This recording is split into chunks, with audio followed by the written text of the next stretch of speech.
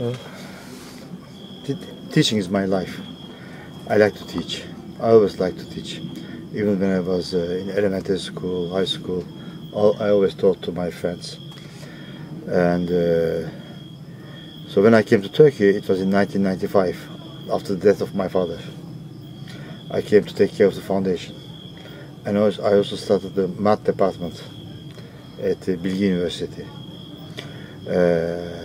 I had the idea of making something different of what exists in Turkey, something of highest level. I have been in very good schools. I know people from very good schools from different countries. I know Chinese, I know Koreans, I know Russians, I know French, I know German. I have been at Yale, at Berkeley. I know what's a good education. So I tried to make something. I said I will make something out of norms, out of standard ways. And I designed a curriculum which is very hard, the highest level, highest possible level, even higher than Harvard, Princeton, Oxford, Cambridge. Of course, I didn't think that I would have so much difficulty, but I had very much difficulty. Students were not ready for. They didn't know how to work, how to study. They didn't know what it means to understand really.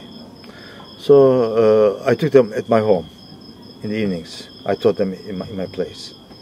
And then during the weekend, this was enough. During the weekends, I took them to the foundation. They stayed there during the weekend, and we worked 8 hours a day. This wasn't enough. I took them during summer vacation to the seaside, to Antalya.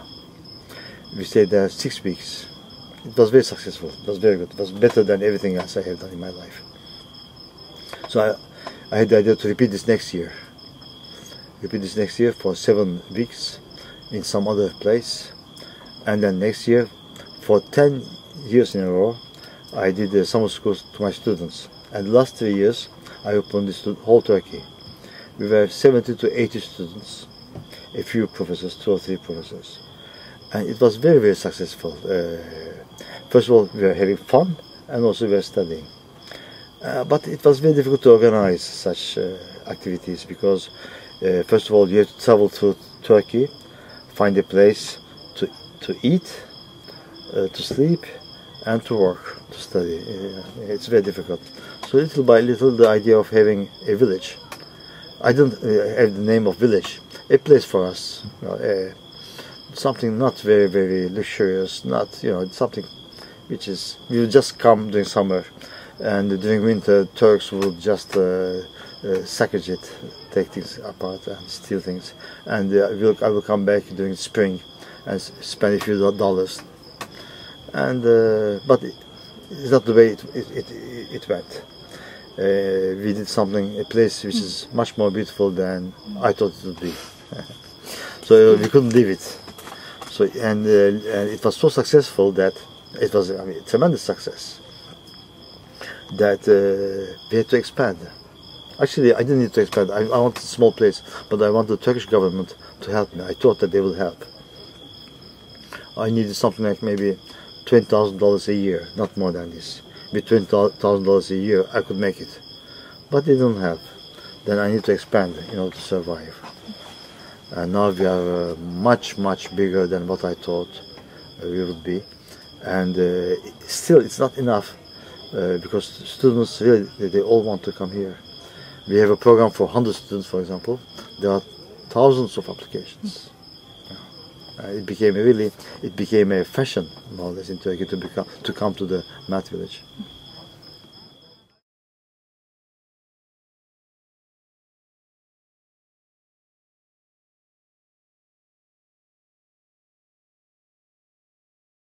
I didn't plan anything at all. I don't plan. Things go little by little, with needs. We didn't even plan the village.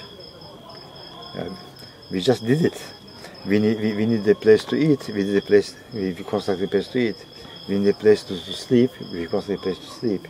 We need a place like here to study. We constructed little by little, with no plans at all. No architect ever came here. No architect, no engineer. We just did it by ourselves. And with the structure, the way it works here, I didn't plan anything at all. I just found good people.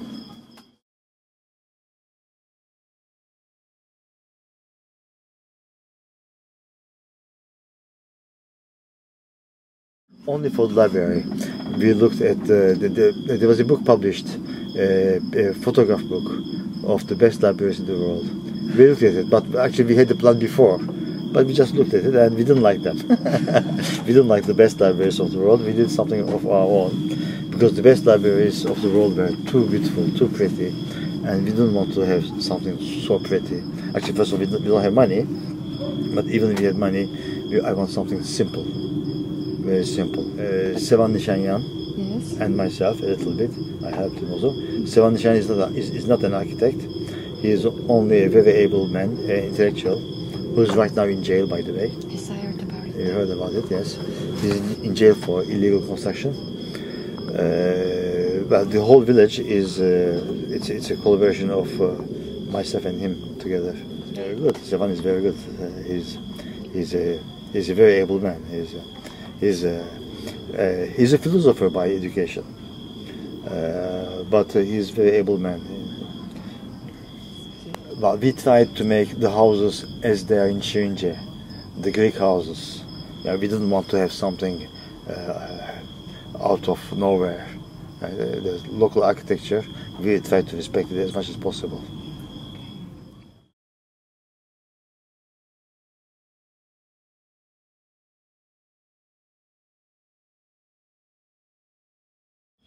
In fact, it's impossible. It's not really possible. I don't know. It shouldn't be like this. I don't know why it works. It shouldn't work normally. Maybe we show the students, the children, they are young people from children, the students who are here, they are 15, from 15 to 30 maybe, but from 15 to 20 is the most difficult part. Actually, I think we show them that we care about them, we respect them. You may not know Turkey, but in Turkey the young people are not so respected. They are not free. They always obey. They are told what to do. The parents send them to the math village. They don't come to the math village. The parents send them for most part. Here we show them that we respect them, that they are worthy of respect, and I believe suddenly they change. I had a lot of experience of young people who had psychological problems, and nothing remained after they came to the village. Nothing. Actually, we were surprised when the parents called us. They said, "What did you do to our children?" I said, what can we do? I thought there was something bad that we did. Apparently the child had psychological problems. He wasn't social. He couldn't speak. He couldn't raise his head.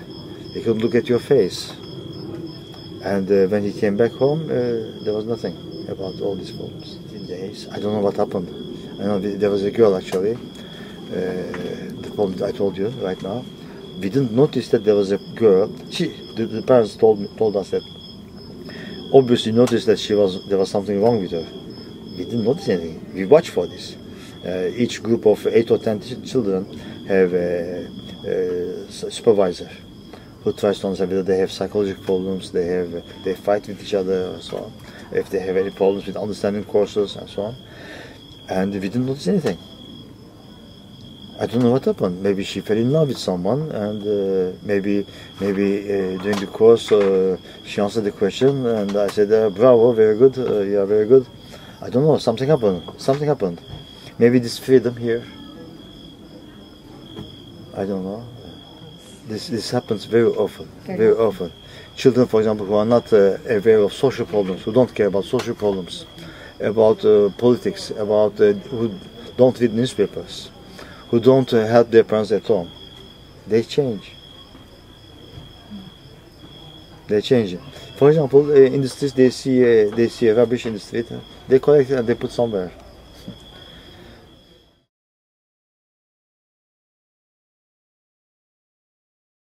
Last year we had 7,000 visitors last year.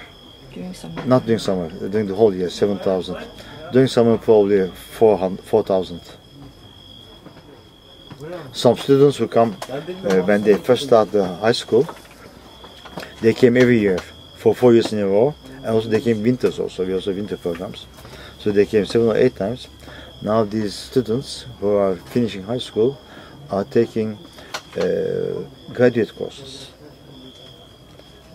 They are still in high school, but they are taking graduate courses.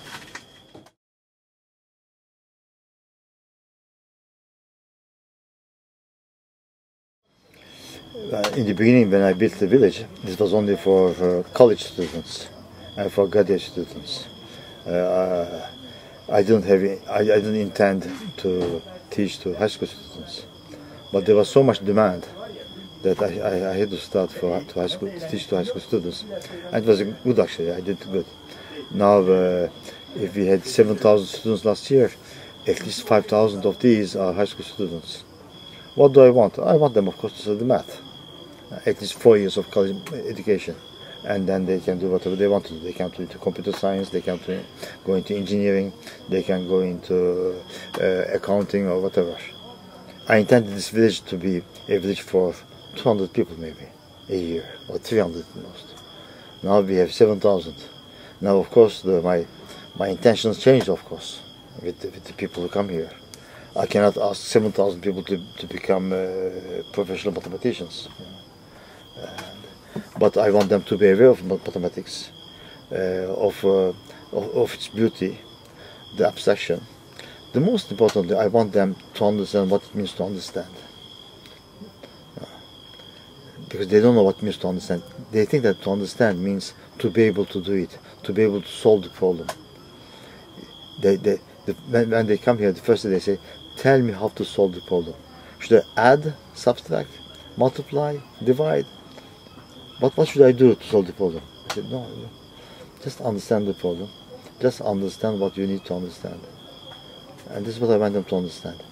I want them to understand understanding, what it means to understand something.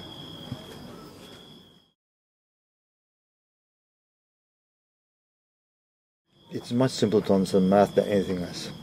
The social life is impossible to understand. Economics is very difficult to understand. Math is so much simple. Because its rules are very precise, its logic is very sound, and it is independent of experiments. It's independent of the inflation at Korea. It's independent of earthquakes in China. It's independent of how the Parisian economics go, the French economics go. It's independent of anything. It's a closed circuit. It's by itself, and so it's much simpler to understand. It's like a chess game. It's more complicated than a chess game, of course, but it is clear. Everything in math is intellectual. It is independent of any experiment. Everything is intellectual. What you do, you look at outside. You look at the world. You look at the universe.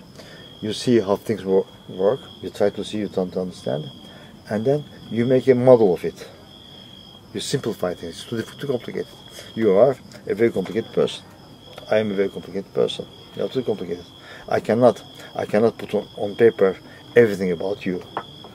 Your past, your future, your feelings, and you change continually. Math is much simpler. You have a few rules. It's the essence of the whole universe. It's the essence of the logic of the whole universe. Put on paper. Then you know what it means to understand. Then you know that it's impossible to understand anything else than math. At least then you doubt yourself.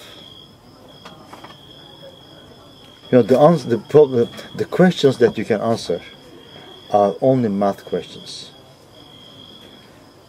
The question that you can answer positively is math questions. The questions that you cannot find the answers are philosophical questions. And if you don't want to ask any question at all, if you only want to say, I am here, then you do art. Art is something. Is a kind of cry. You shout. it is a revolution. It's a rebellion against your being powerless of being able to answer questions. I'm going to die. Where I'm going to do? Why do I exist? I believe art is a rebellion. Math answers questions that are answerable. Philosophy tries to answer questions that are not answerable. And art is a rebellion against all that. And here we have Math Village, Philosophy Village, and Art Village.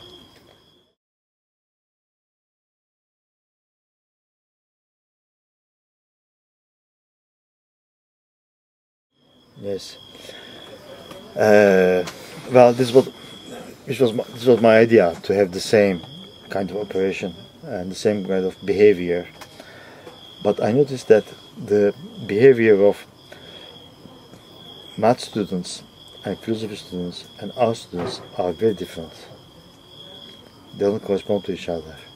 The philosophy students and art students, they want to have more freedom. And for math is much more scholastic. You have to be much more on the table, and you have to be in silence. Actually, philosophy also. Art also. I believe math, philosophy, and art needs lots of staying alone by yourself. These are three professions that need lots of solitude, long hours of solitude, of reflection, of trying. And I can enforce this in the math village, but I don't believe I have enough energy to enforce this to philosophy village or in the art village. I noticed this year that the behavior of the students in philosophy and in art are different from the behavior of the students in math. People who come in the math village are very serious. And they want to study and they want to understand. People who come to art and philosophy, they are not so serious as I see it. They think that it's easy. They think philosophy is about speaking about love. They think that art is about painting and drawing, or being original. They want to be original. They don't know what it means to be original. They don't know how difficult it is to be original. They don't know to be original, how much not original you should be. But students who come to math village, they are much more aware that they should study. They should study. People who come to philosophy, they think that, or the art village, they think that just by speaking, just by their intelligence, with their intelligence, they can question Hegel, they can question Spinoza, they can question this and that, they can prove existence of God or this and that. And this is, unfortunately, I believe this is what happens. And I don't believe I have enough energy to put them into the right track. What I should do, I should choose the correct people who direct correctly the art village and philosophy village. Discipline is a must.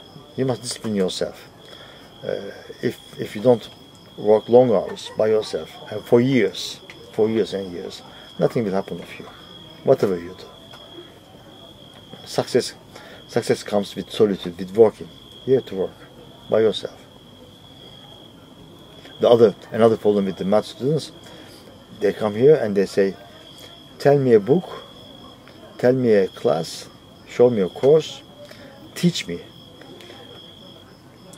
They don't know that they don't know that they should learn only by themselves. Nothing else can help them. I cannot teach to them. I can only show them the correct path. A book, they think that, students think that I read a book in which everything is written, but I don't tell them. I don't tell them. I hide this book to myself.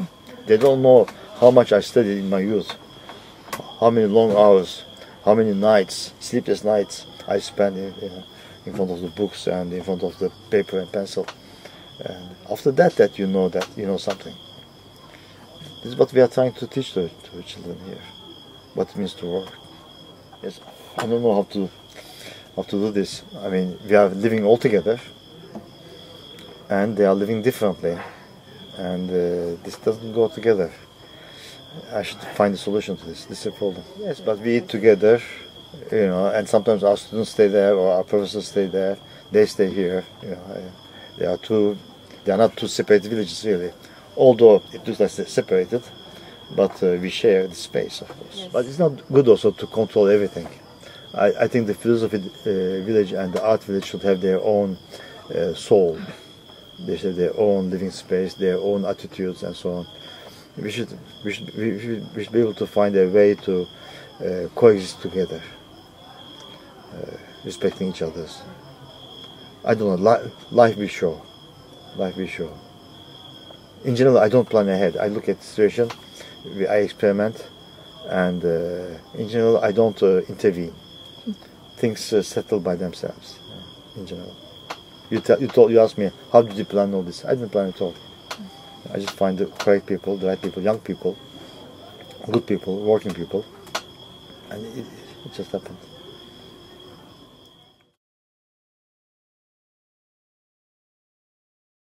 Yes, of course. This, I think, if I had any success at all, is finding the good people and supervising them in a correct way. I didn't intervene very often. Very seldom I intervened. If I have to intervene, then most likely I have to fire this person. No, I don't intervene. They don't even ask me permission to go for vacation, for example. They just go. No. They know when to go. They know better than I do. No. They just tell me, the 15th of September I'm going for vacation for 1 week. All right. Because the person knows when he or she can go for vacation. I was the chairman for 15 years of the math department. No one ever came to ask me for permission to go for vacation. One day we received an email from the department of whatever, some department of employees or something. They said, before going to vacation, you have to ask permission from us. I wrote back to everybody.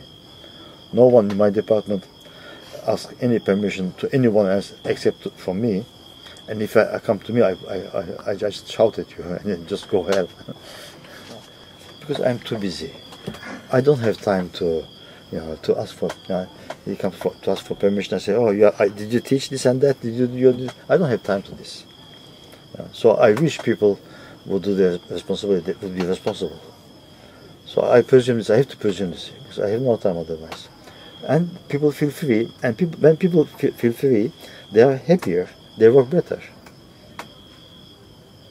If I tell them what to teach, if I tell them how to teach, if I tell them when to go to vacation, if I tell them when to sleep and do this, and they are not free anymore. They are slaves, and they don't like their job. Everybody here, as you noticed, they love their job. There's a girl who left a year ago. She said, I want to have other experiences. I said, I know you will come back. She said, no, she's back now. Jaren, talk to her. A year after she came back.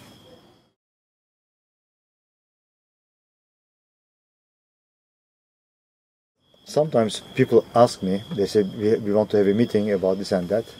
If you are available, we say, okay, you can come. And sometimes I ask people. For example, sociologists, I asked to a professor, I said, can you have a program for 1 or 2 weeks? And I want the students to be busy for at least 6 hours a day. And you can come with 2 other professors or 3 other professors or 1 assistant and so on. And you can also select your own subject. You can also select your own staff, and also your own quality of the students, what age, what level, and so on. You say yes, okay. Then they make a plan. They write to me. This is the subject of the summer school or of the school, and it will be for 2 weeks. And I want students from 18 to 22, either last years of high school or the first 2 years of college. And they will be busy for 8 hours a day. And with me, I will have this person, this person, and this person. And they will come with their wives or husbands. Okay. And then we publicize this in internet. and the students apply. We send them to the list. They select the students, and the summer school starts. Not really. Sometimes I meet a person, or I know a person. I know that this person is valuable. That this person should teach at the math village. This can be anything. This can be even I don't know, even carpentry. This could be anything. Doesn't matter. If I see that a person is valuable, then I think that young people can benefit from this person, or glass making.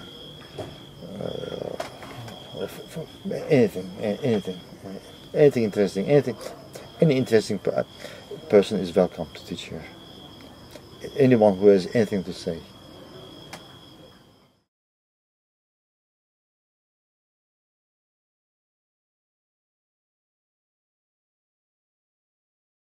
Nothing whatsoever.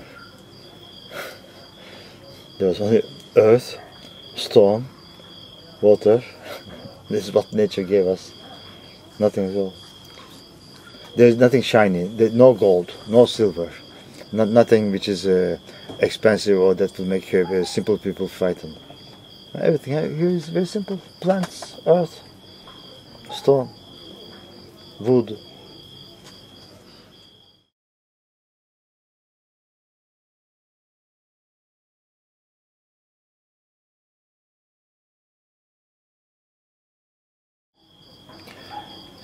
As I told you, 7,000 students came here last year. This year probably this number will go to 8,000 or 9,000. This is quite a number. And the number of people that change a country is not by millions. It's a handful of people change a country really. I believe the scientists of Turkey, or politicians of Turkey, or businessmen of Turkey, or businesswomen of Turkey, of doctors, researchers, or in any field at all, any science, even artists, I believe they will, in one day or another, they will have to come. They had to come. They had to pass from the math village. These people will be the people who direct Turkey, by teaching in universities, by starting new businesses, by doing research, by being politicians. I think children who came to the math village will be the leaders of tomorrow's Turkey. I have a strong belief in this. More than this, more than hope, I know that. Yeah, of course, yeah, I believe we are shaping the future of Turkey. This institution is shaping the future of Turkey.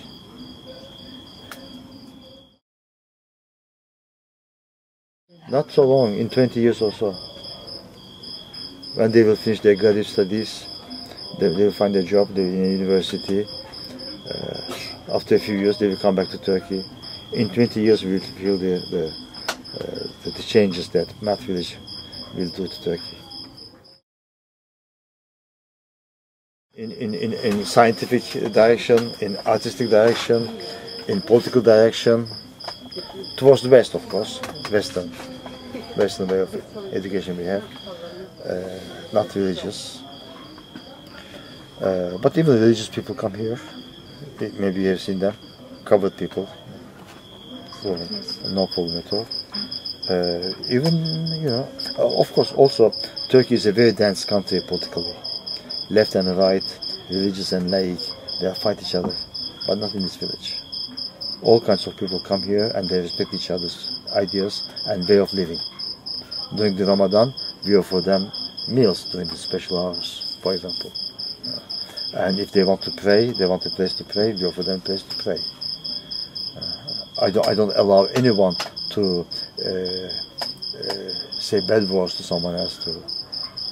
I don't allow them to fight each other. They can discuss, but I don't allow anyone to say anything bad to each other because one is nationalist, other one is religious, or other one is a communist, other one is an anarchist. I make sure that everybody respects everyone else's idea. This is a free space.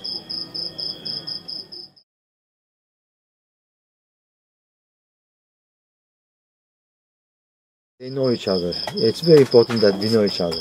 If you know each other, if you live together, if you sleep in the same room, if you share the same bathroom, if you share the same classroom, the same table, and you cannot hate the other person. It's impossible to hate. It's clear that these people, these children, they are all good children. And they have maybe different backgrounds, they have different levels of living, they have different ways of thinking, but they are all good children. They know each other. A religious person, before maybe he or she thought that someone who is atheist is like a devil. They come here, I'm atheist. They know I'm open atheist. Well, I'm not a bad person. Yeah, it's clear. And they get to know each other. And Turkey becomes more and more a place where it's very difficult for different ideologies to live together. But not in this village. We are trying to make something different, and we are successful in this, very successful in this.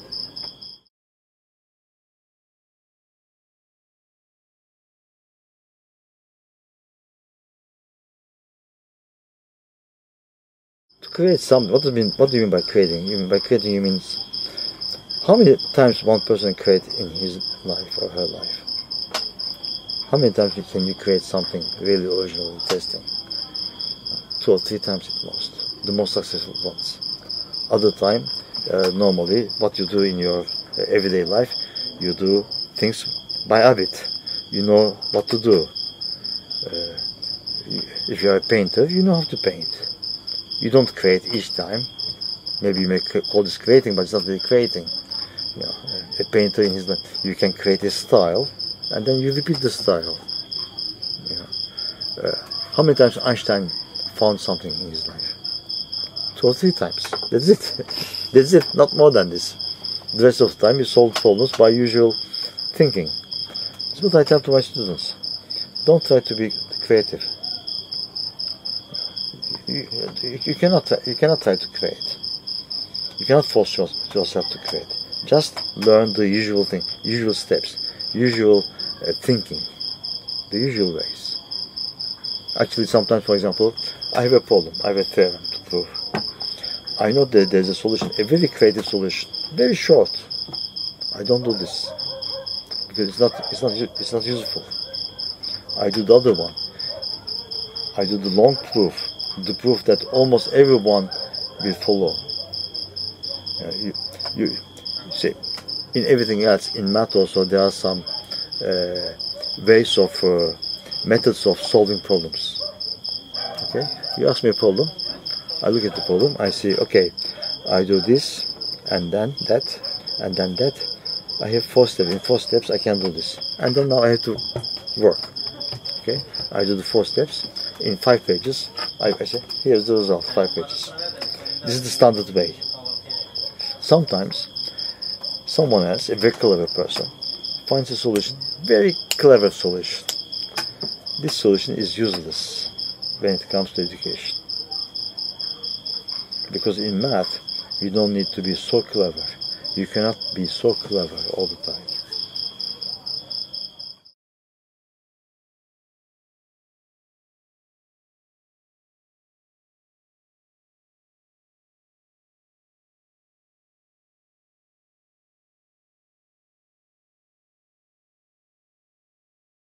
Between this place and anywhere else in Turkey, any institution in Turkey, is that in this place, the young people are important for us. We care about them. Yes. We try to foresee their needs. If we cannot foresee them, they tell us and we obey. For example, this place, this is called Working Hills. Students told me, well, there are too much noise by night. We cannot find a place, a calm space to work. It's okay, we build this place. Yeah. And sometimes, for example, they say there are not enough bathrooms. We must have bathrooms. You think it's something simple, but it's not so simple in Turkey. In Turkey, if you go to schools, you will see a building and nothing else. There's just empty space. Not a tree, not an armchair, not a chair, no fountain, nothing at all.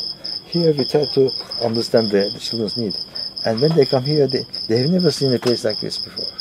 They have never seen a place where all the places, all these trees, all these armchairs and everything, it's just for them. It's not for stuff. It's not for me. I'm not going there. It's for them. It's for their well-being. Because we like them. We respect them. We think that they should enjoy life and they should enjoy math together at the same time. And they have never seen. We take care of them. They are important for us. We respect them. And as soon as they set their foot in the village, they see that we respect them. They see everything here is for them. If you go to Turkey, you will see rubbish in the streets everywhere. Not in this village. Not because we clean it, because the children don't put any trash on the ground. Because they see that here is a different place. As soon as they come here, they change. Suddenly they say, I am worthy of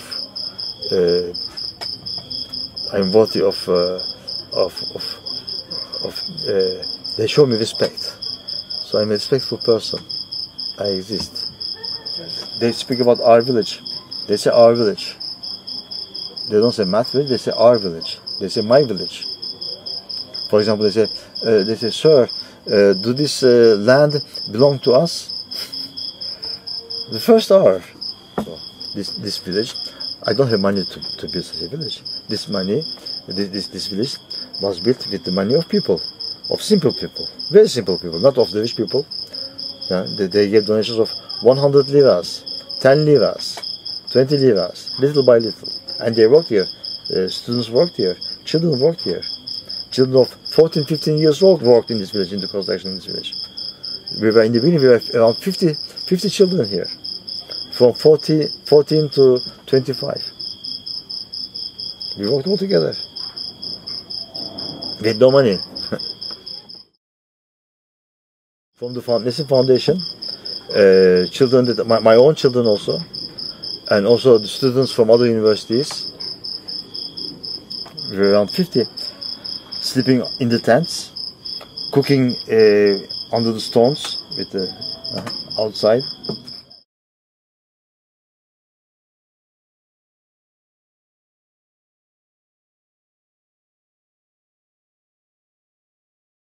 Yes, of course, why not? But I have other plans. I am planning a scientific high school here in this village, Math Village. A scientific high school with the same spirit. What do I mean by the same spirit? As you notice here, place to eat, place to sleep, library, the classrooms are not separated really. Normally in boarding school, one building is for dormitories, other building is for classrooms, other building is for refectory. You eat there. But here it's not so. It's like a village. It's a real village, except that it is for education. In the morning you wake up, you open your door, just opposite to you there's a classroom. Next to you there's another classroom. There's a place to eat. And then you walk a little bit, you see a few persons there studying together. Right? This is a academician's village maybe, where teaching, learning is every day's activity, every hour.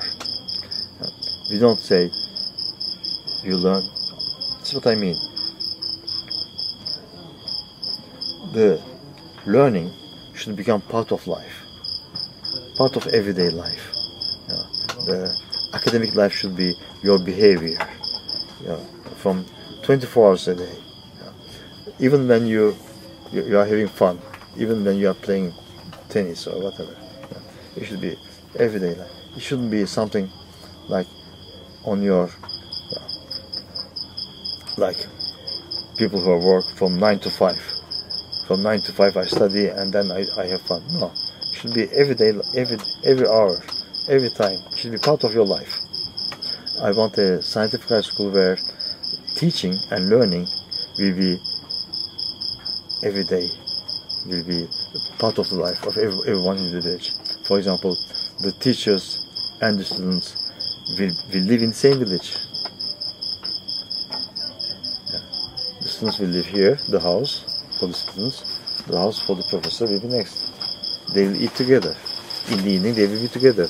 They will play chess together. They will play soccer together. I believe this should change the idea of education in the world. Not so much this village. This village is nice, it's good, but it doesn't have too much to give to the world. But I believe the scientific high school, if I have in mind, if it is successful, then I think it will change people's idea about education. How education? I want this scientific high school to be a very prestigious one. I want the highest level science to be done there.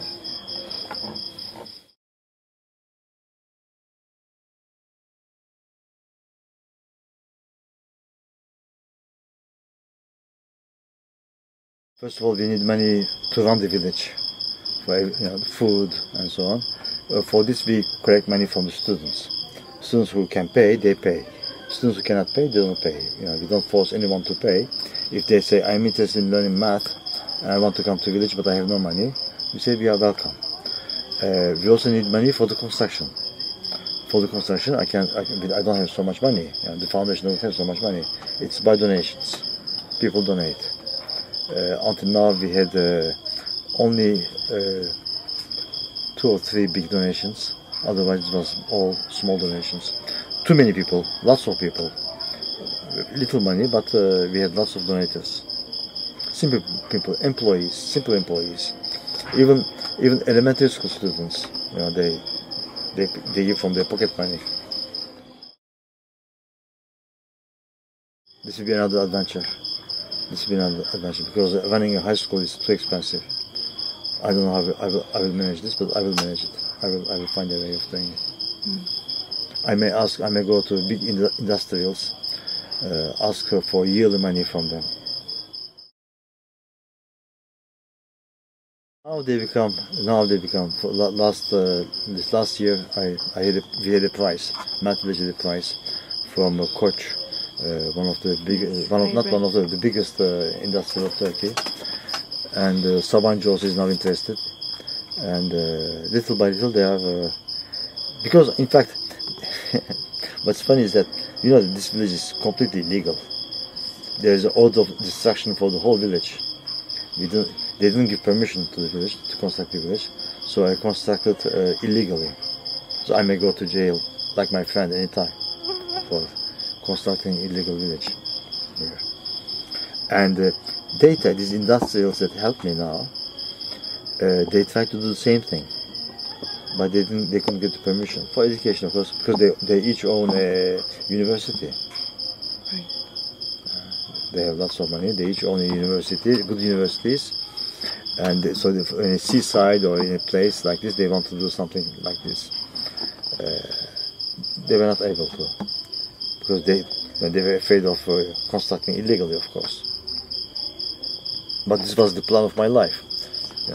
If a state employee tells me you cannot build such a village, do you think I will listen to him? It's possible. When you have such an original idea, such a good idea, such an excellent idea, who can ever stop me from building this village, from pursuing this idea? This is the meaning of my life. Who can take from me the meaning of my life?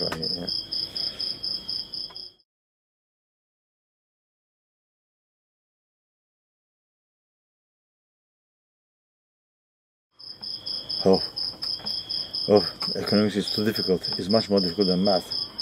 Now I'm a little bit interested in economics, and I see how difficult it is. It is certainly a science, but not like math.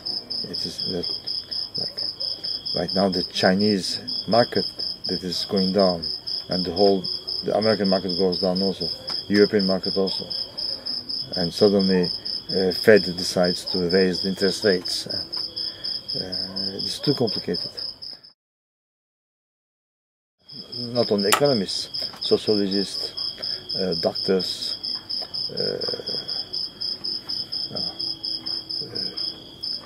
physicists,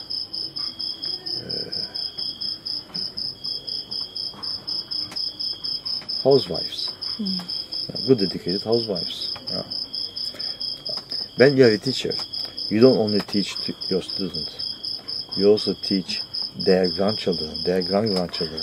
You teach people that you will never know, you will never meet. This is a good thing about it. You never teach one person, you teach this person's children also, and his grandchildren also. Yes. When I was 13 years old, I believe, 13 or 14, I decided to study math. This is not true. This is almost true, but not quite true. I was in the United States, a professor at the University of California, and my father had a foundation. He didn't want me to come to Turkey because he said, "You're a scientist, and a scientist should be in the United States. This is the center of the sciences. Don't come to Turkey." But years passed, and he got older and older. He knew that he was about to die, and he had no other chance but me coming to Turkey for the foundation. And he wrote in his will. He wrote in his will that a math institute should be built under the supervision of the Nesin Foundation, just so that I come here, and that this is not. I don't come here. I don't forget my own. That I continue my profession. But an institute is not. It wasn't possible. The economic situation of the foundation couldn't allow this at all. And this was written in the will, but it was forgotten at all. And years later, I started a math village, and suddenly I realized, I thought, oh, my father had a will like this. I'm a teacher. I'm a good teacher. I like to teach, as I told you, and I also know math. So it's the good combination for the math village. Okay.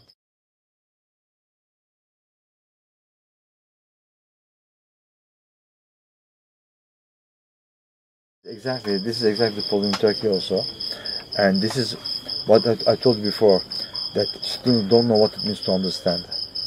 They know what it means to solve, they know what it means to give the correct answer, but they don't understand what it means to understand really, to understand the concept, where it comes from, how it is formalized in math, how it is defined, how to use it correctly.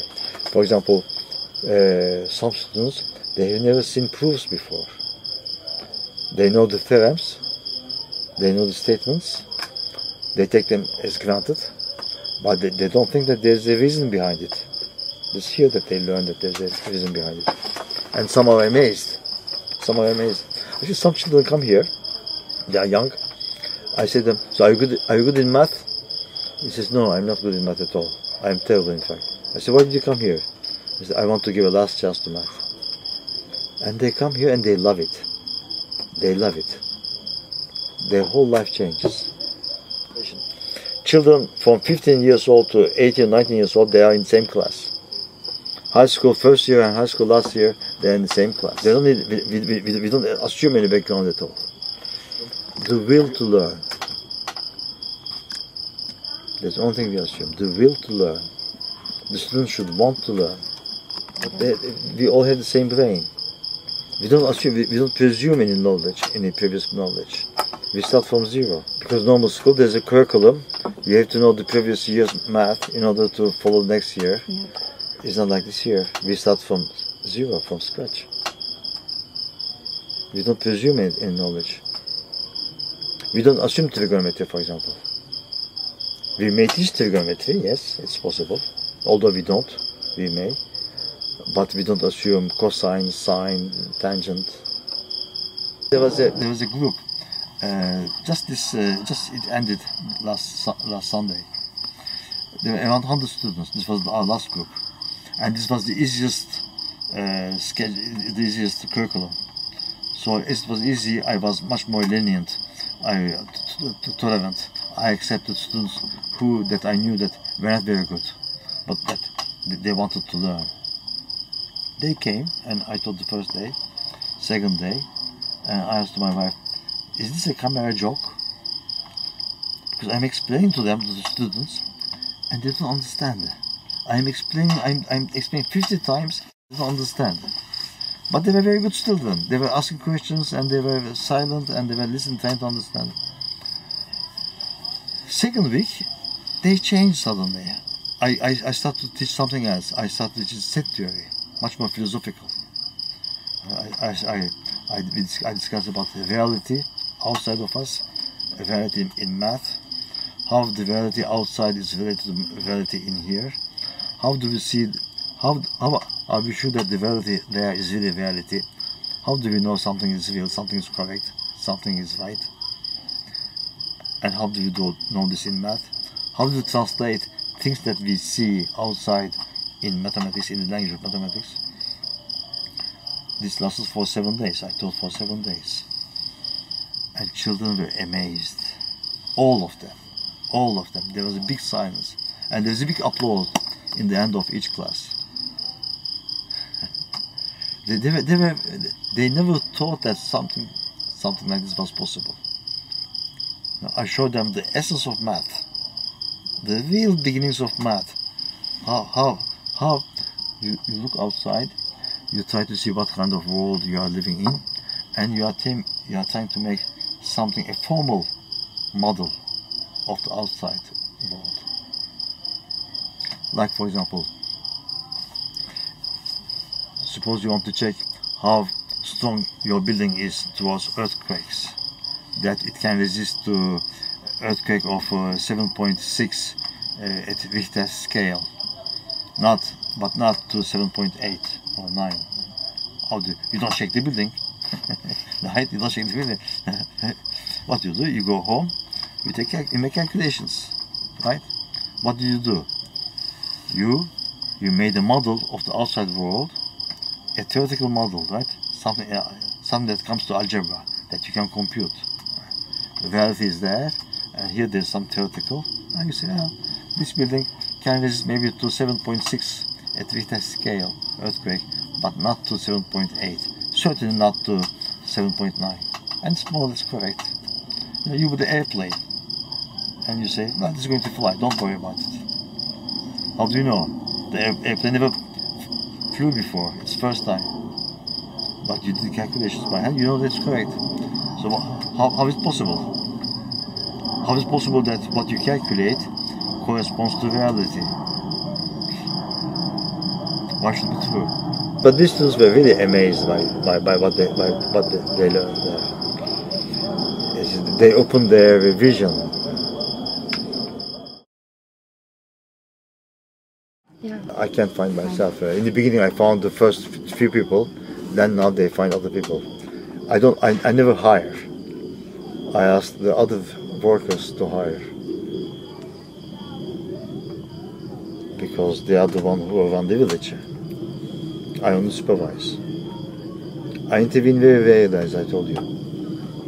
You know that children who come to the high school programs, a few years later they come here to become supervisors of the young people. Because every dormitory, every 10 person, for example, 10 students, have a big brother or big sister who supervises them, who tries to understand whether they have problems, whether they fight with each other, as I told you before. And all our big brothers and sisters were students a few years ago in the village.